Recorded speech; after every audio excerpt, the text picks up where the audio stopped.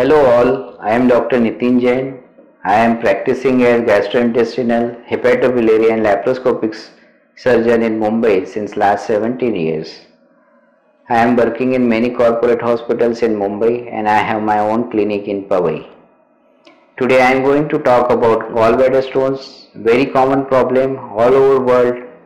Everyone must have heard or experienced gallbladder stone patient in and around their family, friends somewhere. But still there are many doubts, myths about gallbladder stones, when someone should get operated, when someone should not get operated. And if you see sonography of many people, most of the times 20 to 30% of the people you will have some gallbladder stones. And then the real question comes, does everyone requires operation? No, I don't think so. All patients do not require operation for gallbladder stones. But that does not mean no one should get operated in spite of having gallbladder stones. So it is a balanced decision which needs to be taken in consultation with a doctor. There is no medicine for gallbladder stones. There are many myths. Is there any medicine available? No. Is there anything by which we can break or remove the stones? No. Is stent or one tube curable for gallbladder stones? No. So gallbladder stones, when they cause problems like pain in abdomen, problem in digestion, recurrent consultation for upper abdominal pain when someone has gallbladder stones, or when they cause complications like acute cholecystitis, empyema, gangrene, chronic cholecystitis, cholangitis, jaundice. Gallbladder stones are notorious to cause serious problems like empyema or purse-filled gallbladder or pancreatitis, which can be serious, cholangitis, which can be life-threatening. So when these complications occur, someone will definitely require an operation for gallbladder stones. But does anyone should wait till these complications happen? No. Gallbladder stone is very common problem in India, especially in North India, along the Gangetic belt in states like Assam, Bihar, Orissa, Kolkata, Delhi, UP. It's very common. Even cancer of gallbladder is very common in these states.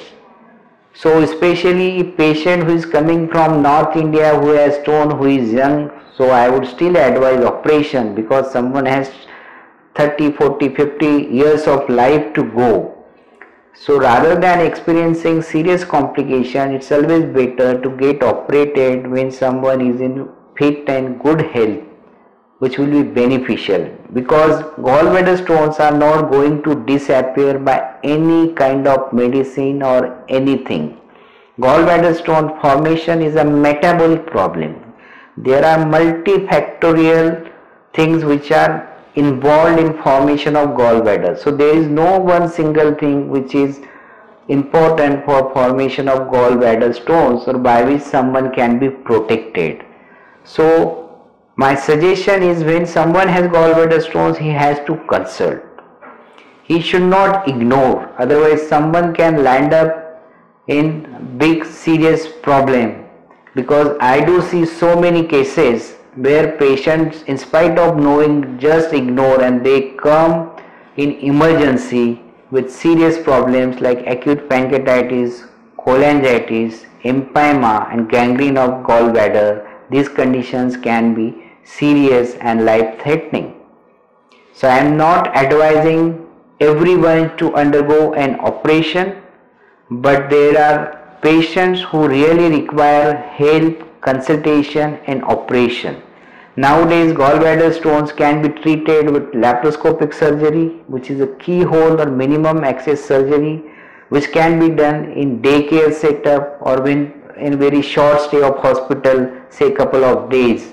When patient is young, fit, healthy, surgery can be done very peacefully without any complication. I won't say there is something like zero complication in any kind of surgery anywhere in the world. There is always a risk with any kind of invasive procedure, let it be just medicine.